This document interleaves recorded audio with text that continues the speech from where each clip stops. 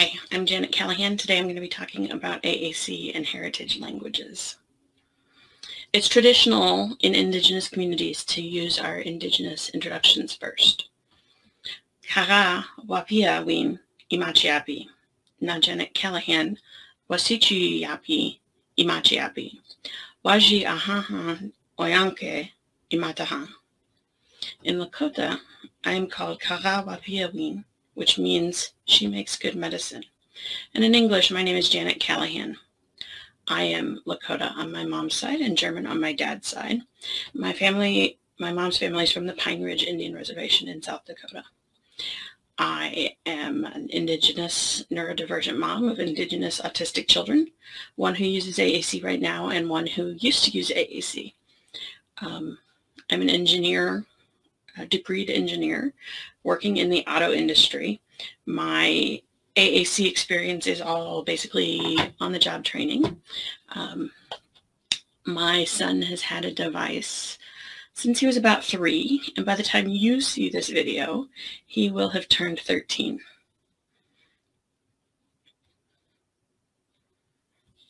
He is a Words for Life user, both on an accent and on an iPad. We have both. So let's talk a little bit before I get started too far about terminology.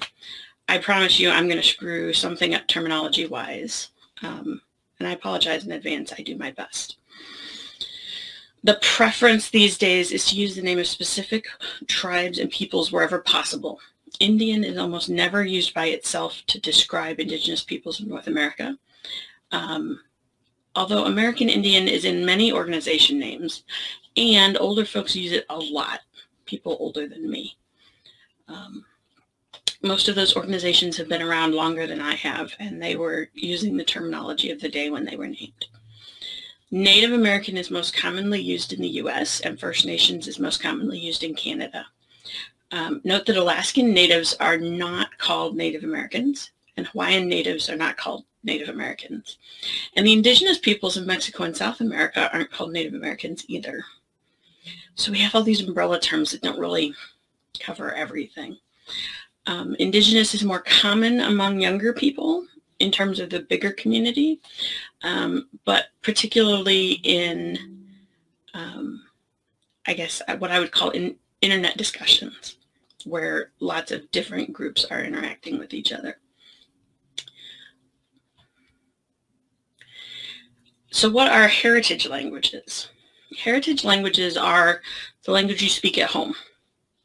Whether that's because you're an immigrant whose home country didn't speak English and you speak that other language at home, but you speak English in the community, or whether that's an indigenous language that was here before Columbus arrived, that people now speak mostly only at home because they speak English at school and in the community.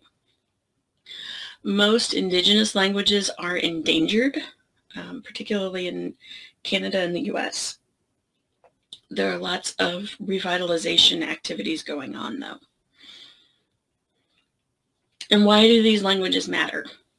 Language impacts the way we think and the way we see the world. The way we talk about things changes how we see them. Language and culture are really intertwined. Language ties us to our families and to our history, and language also has ties to religion, spirituality, and traditional practices, holidays, and so on. You can't untangle culture and language. They inform each other. So let me tell you a little bit about our project. Last year, due to COVID, we ended up withdrawing our children from school to homeschool. We had poked at trying to learn Lakota a little bit, at least I had, but I had sort of not pushed it real hard with the kids because both of them have language difficulties with expressive and receptive language, and because Alex is an AAC user, we were led to believe that if he was having trouble with English, how would he ever learn a second language? So once we started homeschooling, things changed a little bit because our understanding of how Alex learns and what Alex learns changed dramatically. We decided as a family to add Lakota to our schooling. None of us are really fluent in it, but that's okay. We'll all learn it together. And we were already including cultural things on a pretty regular basis, like traditional storytelling and traditional foods and those sorts of things. So it just made sense to keep adding to that traditional level. Mostly we're using games and stories and flashcards. We have textbooks, but we don't use them a lot. We don't use textbooks a lot for anything, really. We're very child-centered and child-directed. Once we really started talking about this, though, it became clear that Alex has sounds that he just can't pronounce. And that's in English. There are sounds in Lakota that don't exist in English at all. So he was clearly going to have some sort of AAC device. So I went looking. There aren't any. There are, as far as I can tell, no AAC devices for any indigenous languages in North America. So then the question came back around to, well, can he really learn a second language? Because, yeah, you know, his accent has Spanish on it and his iPads have Spanish on them. But when we were in school was very much like, yeah, you know, this isn't going to work. In fact, Alex's elementary school, you had a Spanish class every other week. And Alex's therapy sessions with the speech therapist ended up being booked on top of his Spanish class so that they could do that instead of taking away from other instructional time. So let's talk about multilingual users. There are a lot more multilingual users than I anticipated once I started looking. I know several adults who know multiple languages, more than just two. And if our thought process is that we presume competence in terms of language and in terms of what non-speaking students understand, regardless of what they can tell us, then we have to assume they can do just about anything that anybody else their age would do. And lots of people speak more than one language. Speaking only one language is pretty much a U.S. rarity. It's pretty uncommon here to really be fluent in more than one language. But in most other places in the world, something like 70 or 80% of the population fluently speaks more than one language. So we're sort of an outlier in that respect. And I guess I feel like a lot of the time we're so focused on trying to get it right in the primary language, English, that we haven't really considered what else nonverbal students are capable of. Alex still doesn't really have a good grasp on grammar 10 years into this, but he gets his ideas across, and there's no reason he can't learn more languages, more words, whatever.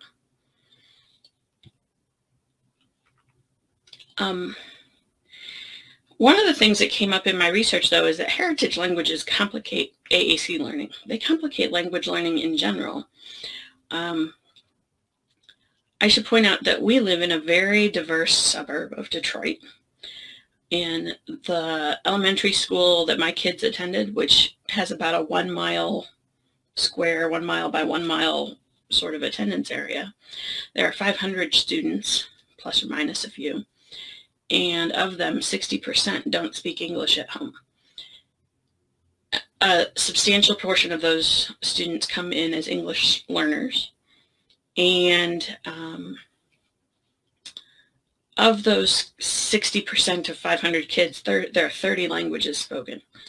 So when we talk about giving a child an English AAC device, we're limiting them to one community. If they only have English, and that's the language we use here in the community, how do they communicate with people at home? It's easy to think, oh, everybody's here, they're all learning English, but my high school German teacher knew German because in the 60s, his grandparents didn't speak English. They were recent German immigrants. They didn't speak any English. And if he wanted to communicate with his grandparents, he had to learn German. So everybody at home spoke German. It's not that uncommon. You can go into many different restaurants here in our area from different cultures and different countries.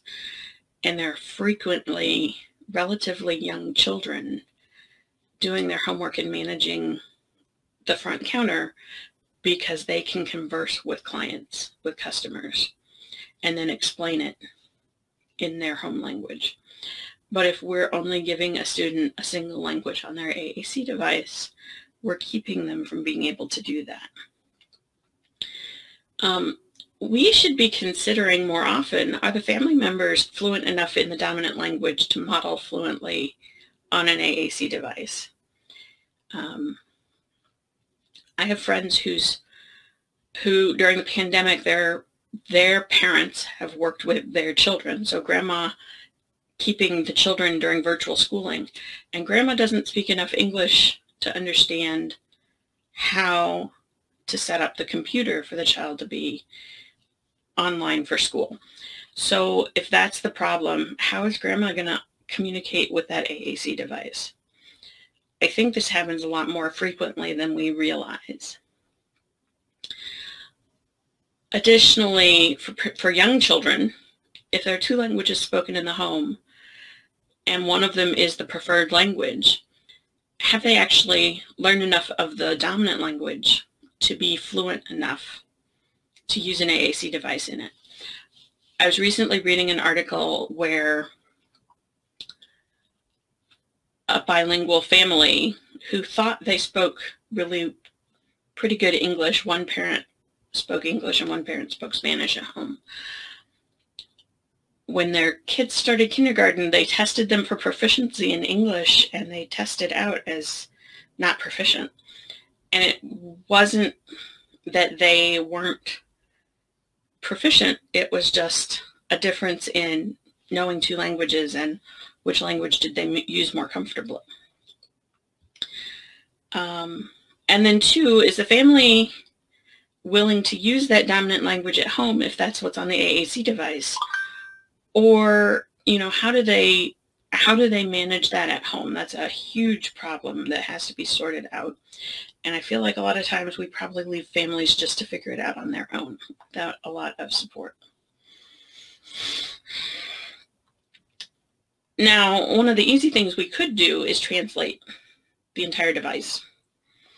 Cough Drop has a feature where you can like run the whole thing through Google Translate and it just translates every word in the device. But not every language uses the same grammar. Not every language translates words the same way. We don't all form sentences the same way. It works best to translate like that when you're talking about really similar languages. Western European languages, for example, Romance languages, and some Germanic languages, not even all of those. When the State Department talks about which languages are the hardest to learn and the easiest to learn, the easiest ones are ones that have lots of cognates and use similar sentence structures. It's things like French. If you know English, it's things like French and Spanish. The next hardest is things like German, and some of these that have similar sentence structure, a few cognates, but not much else in common. The next batch is more complex, and the level 4 languages are things like Arabic and Chinese, Korean, where the structure is really, really different, where grammar works differently, where words just work differently, and where tone matters and all of these other things. The State Department doesn't put Indigenous languages on their list, but based on their criteria, Lakota is probably a level 4 language. It's as hard as learning Arabic or Chinese. So we have our work cut out for us. And we can't just translate words for life and hope it works. Also, voices matter. As I was saying earlier, there are sounds in Lakota that don't exist in English. And we have tried phonetically spelling them with English letters to try and get there, and it is both hilarious and useless. There's a TED Talk out there by Kalika Bali, who is a language scientist who works for Microsoft. And she talks about how the vast majority of research and resources go to 4 languages: English, Spanish, Arabic, and Cantonese. And that everybody else is just sort of left hanging. Those resources don't go to those languages, and because there are no resources in those languages, nobody studies them, so there are no resources to go to those languages, and it's a cyclic problem, and it's self-replicating. So let's talk about what this really means. We want to make our project available to anyone who speaks Lakota or Dakota or Nakota, which are related languages, related dialects. And we want to do it relatively cheaply because it's a big deal. Current estimates are 1 in 54 children have autism, 20 to 40% have difficulty speaking, and there are somewhere between 20 and 40,000 people on our reservation alone, one of 6 or 7 at least that fall into those Lakota Siouan languages.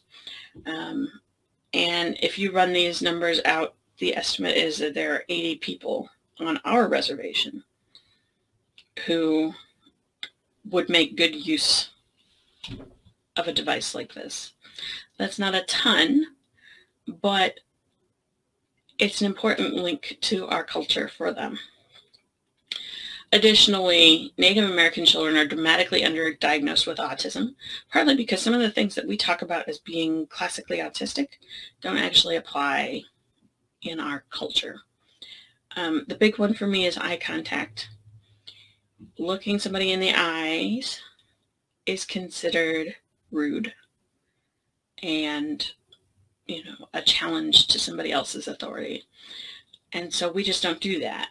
So that's not the thing that I was worried about with my kids when we started talking about diagnoses. I was more concerned about their inability to follow directions and their inability to be safe in certain places and those sorts of things. AAC has been shown to improve verbal speech in the long run, and there are lots of other reasons you might need AAC, not just autism. We have many of them in our little household here. My kids are, genetics believes we have a genetic disorder of some sort. They've been diagnosed with cerebral palsy and with autism. One of them has epilepsy and lost words due to seizures for a while. So there's lots going on. And in particular, kids on our reservation don't always have access to all of the therapies that we have access to here. So let's talk a little bit about language revitalization and why it matters. In the 1860s, the government started operating Indian schools. These boarding schools meant to make people into good white people. There was one in the news recently in Canada where 215 bodies were found in a mass grave, for example. All of these schools, as far as we can tell, were abusive. All of them required children to speak only English. There are family members of mine who have now passed away, they're older, who I knew as a child, who were beaten for speaking Lakota. And in an attempt to protect my grandmother and others her age, they didn't teach her how to speak Lakota. They didn't teach her anything traditional because they were hoping to protect her. But this is also not ancient history. The vast majority of the battles between the U.S. government and the Native American tribes in the West ended in December 1890. Wounded Knee is just down the road from our property on the reservation. My great-grandparents were born just a few years after that and went to boarding schools. My German great-grandparents were born a few years later than that. Most of them were born in Germany, and my grandmother on that side of the family spoke German up into the 40s. She actually went to school, a school that taught everything basically in German. So it's a huge difference in what people expect in their community. We lived in a small German town in the Midwest where most people's names were still German in like the 1980s, and where in the 30s most business was done in German, regardless of who you were or where you were from. There are virtually no businesses or government agencies on our reservation where Lakota is the expected language. Language revitalization takes work. We have a few books, a few TV shows they've dubbed the Berenstain Bears, some YouTube videos, flashcards, programs similar to Duolingo, lots of TikTok videos from reasonably fluent speakers, many lessons on social media.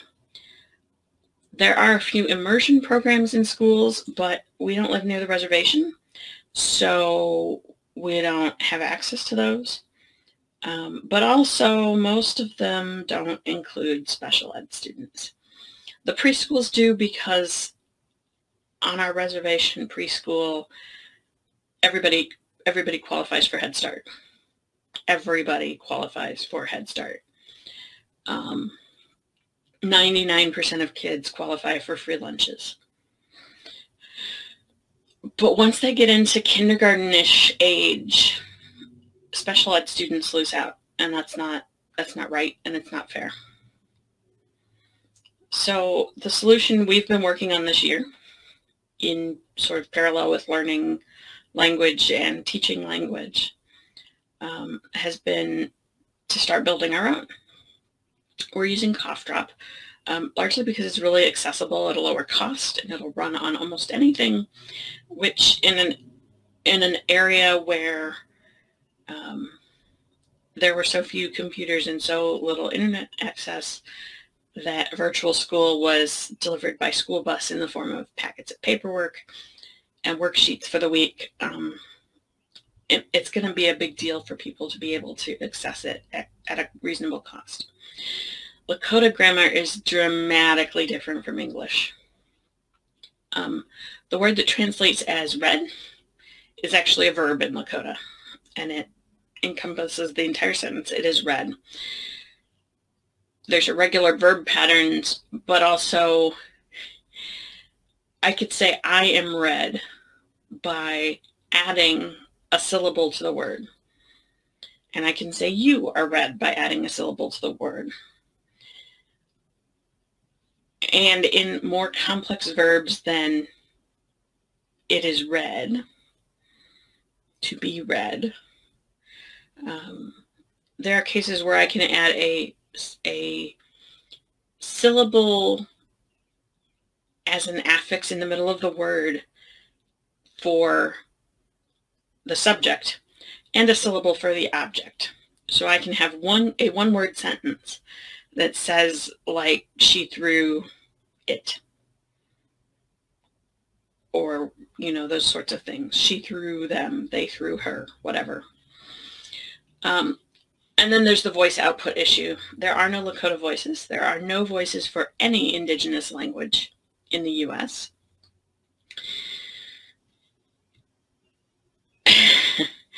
We could record words. That's what I hear a lot in online groups of parents and SLPs, that for things like Amish families, they record the Old German. We've been at this a while now. Voices matter. Voices matter a lot. And I don't think we take that into account as much as we should either. Alex has a vocal ID voice that he's had since he was about 5 or 6. We're hitting that point in puberty where we have to start talking about a new voice because it doesn't really sound like him anymore. But when we start talking about changing the voices, he's always very nervous because he identifies with that voice. He identifies with voices that pronounce words the way he thinks they should be pronounced. In Lakota, because the sounds are so different, I can't just use an English voice. I could record all of these words for him, but then he would be talking to me with my voice, and that's a little weird. Additionally, he wouldn't be able to spell words and have them speak those words. And when he was smaller, I didn't realize how big of a deal that would be. But the bigger he gets, the older he gets, the better his spelling gets, the more I realize how much being able to spell something that's not in your device opens up to you. What I really want is Lakota voices. So Facebook thinks that Lakota is Czech. So we're using a Czech voice right now, and it works reasonably. It's not amazing, but it's better than trying to spell everything in English. It pronounces W's as V's, typical of many Germanic languages, European languages. When I ask around about voices, I don't get a lot of input from people on how to get it done. Acapella has told me kind of what we have to give them before they can even give us a quote, and it's a lot of data. When developing this vocabulary, we started with this motor planning aspect of it because for Alex, LAMP was life-changing. Having those motor plans matters for him a lot. Less so as he gets older, but in the beginning it was a huge deal. So one of the things we're doing is we have a template for a verb pattern that has like a grid of all the subjects and objects, and you can plug in all of the words.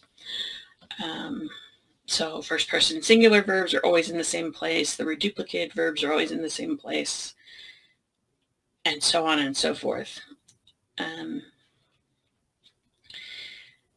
It's very time consuming to set up that way, but it's the same thing that other people with other languages that use a lot of suffixes and prefixes and affixes are doing, because none of us can figure out a better way to make it work in any software.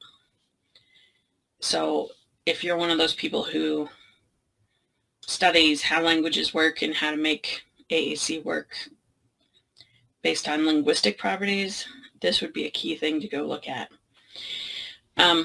We are using categories for nouns. There are so many verbs and so many things that are verbs in Lakota that are not verbs in English that it seemed like our only way to address it. Once we get all the words in, maybe I'll rethink that, but right now this is sort of a throw it all on the wall and see what sticks approach. One of the things we've noticed is that it takes a lot fewer tries of modeling for Alex to grasp what we're trying to get him to do. He knows how a device works, so it's just a matter of pairing that new vocabulary and the place on the device. He thrives with these online tools for learning languages. The app that we have that's like Duolingo but for Lakota is all online. It's like it reads you a word and you pick the picture, it gives you a picture and you pick the word. And those things we can focus on because those are things he's really actually pretty good at. How the pronunciation works and how the grammar works, that'll all fall into place eventually, I think. So this is what our main board looks like right now. We have a bunch of like yes, no, go, stop, good, bad type words up here. Almost all of these are verbs, but they're not verbs in this setup. These are just sort of quick hit words. And all about me, a greetings page, a keyboard, numbers, time, questions. These are all nouns. One of the things I've learned is that core words in English are not core words in Lakota. And that's been a big deal for me to figure out, right? So if this works, this is recorded and presented with Alex's permission. I should probably make sure you can hear this. Let's see.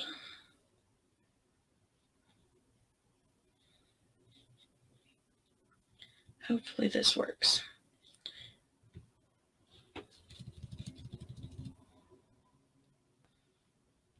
All right. Hi, Alex. Hey, if I say Taco Inichapihe, what do you say?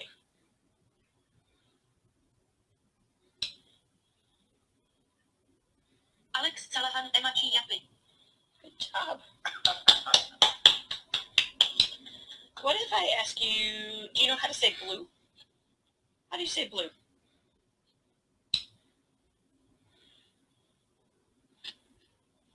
Bo. Good job. So before anybody gets too worked up about the quizzing him using the device, we don't quiz him using the device in English. We do have to quiz in Lakota because that's part of learning a second language. We try as much as we can to make it more like modeling is for an AAC user, but it doesn't always work that way. And sometimes you just have to ask, do you know what this word is? Do you know what the word for this is? So it's a work in progress. All right, play it again. Next page. All right, so considerations. Core words are different, really different, partly because of the change in verbs and verb structure. You know, in English, we use words like more and turn because they have lots and lots of different ways you can use them. In Lakota, turn, there are like 5 different words for turn, and they each mean something different. Animals and plants are huge in our vocab list because they're very commonly used as names and in traditional ceremonies and in other things you see all the time. So if you're talking about place names or people names, you have to have all of those words. We've also had to add a whole category for things like traditional tools and ceremonies and objects because these things are everyday things. We have to talk about feathers, and we have to talk about smudging, and we have to talk about inipis, which are sweat lodges, and so all of those things have to be included for the device to really be useful. So we're seeking wider implementation because I can't do anything small and easy. We're working with some to try and get some partnerships with reservation schools. Also in the nearby city, and I say nearby because it's like an hour and a half away, and I say city, I mean like 40,000 people-ish, which is not a city by my definition here in Michigan, but it is what you get in South Dakota.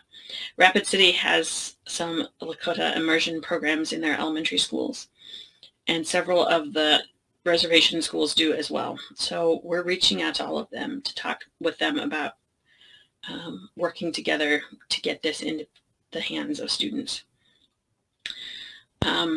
Disability is seen really differently in most Indigenous societies. It's not like something where you're a separate person.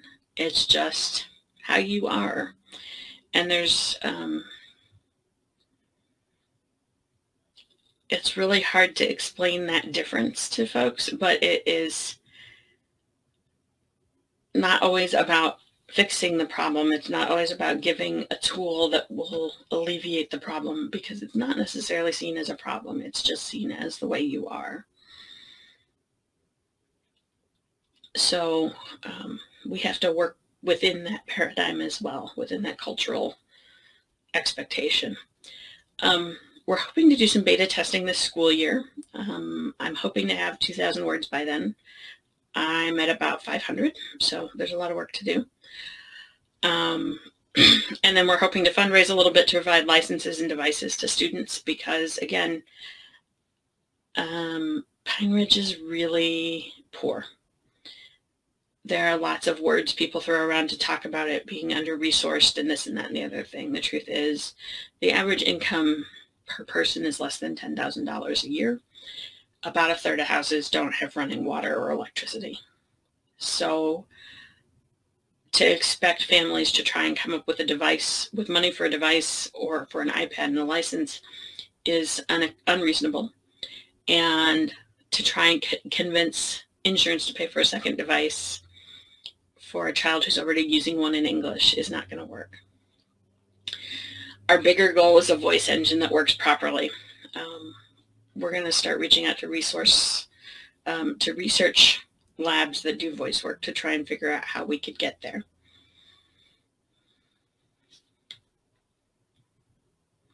I have some references here. We'll provide the slides with this presentation. Some of the bilingual AAC things that I've read over the last few months. Some things about diversity. Diversity's had a huge bit of discussion in recent, probably the last year and a half, in terms of things like icon sets that are diverse, which has turned into a big issue for us too. The open symbols set, for example, is not as diverse in some respects as it really needs to be useful, and we're trying to figure out how we account for that in our vocabulary. These are all the references on autism in Native American populations, and I think that's it. Thank you so much for listening today, and have a great conference.